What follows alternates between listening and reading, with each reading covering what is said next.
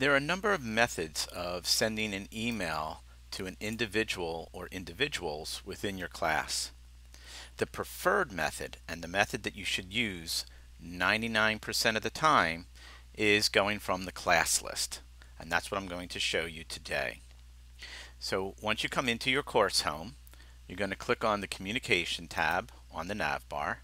You're going to click on Class List.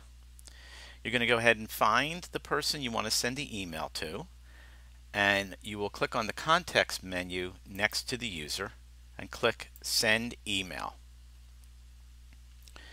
You're going to go ahead and type in a subject, and it's real important to leave the information between the brackets alone in the subject. Do not delete that, so that way you'll know what course this email is going to be coming from. Enter a brief description, which we just did in the subject line, and your message in your body. If you wish, you can click on the check spelling to make sure that everything is spelled correctly, and it works similar to any spell checker. And when you're ready, click Send.